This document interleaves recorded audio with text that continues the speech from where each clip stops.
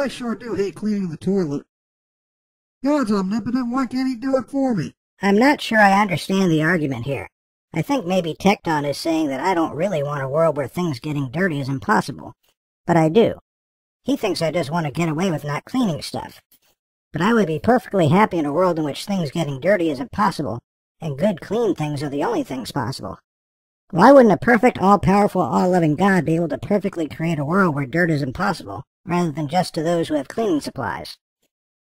Making going to the bathroom possible without getting things dirty seems like a perfectly reasonable option to me. I would greatly prefer it if his God had made a world where things were only ever clean and never got dirty. If making a mess is really a problem, I would greatly prefer a world in which all urination and defecation didn't cause stains.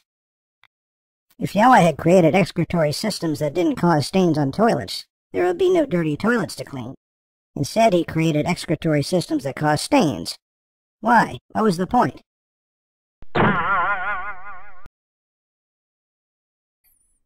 Yeah, tell you what. Just go outside and use one of these.